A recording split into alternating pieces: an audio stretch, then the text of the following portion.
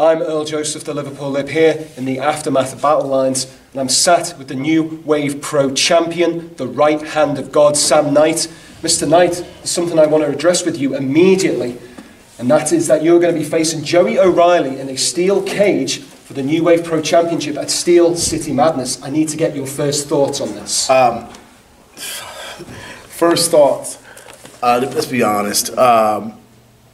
This is something I've been looking forward to. It's something we were supposed to have done in January that didn't really happen because Joey had prior engagements, he had prior commitments. But now, with Joey and I in the cage, it's not going to be a game. I'm going to hurt him, especially after tonight. I'm going to hurt him. I'm not here for friendship. I'm not here for none of that. I'm going to hurt him.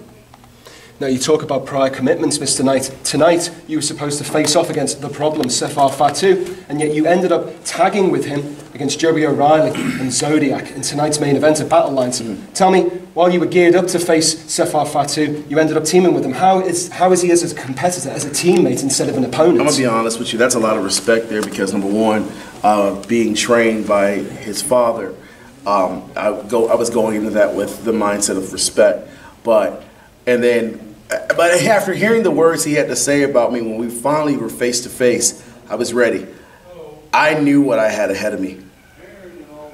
He's a fierce competitor, and having the opportunity to tag with him, he had my back, which you know, honestly, like, I respect that. The two men that decided to get involved in our match, you know, be honest with you, man, they'll get theirs. But when it comes down to Sefa Fatu versus Sam Knight, I'll defend this championship against him any day. Ladies and gentlemen, your New Wave Pro champion, the right hand of God, Sam Knight.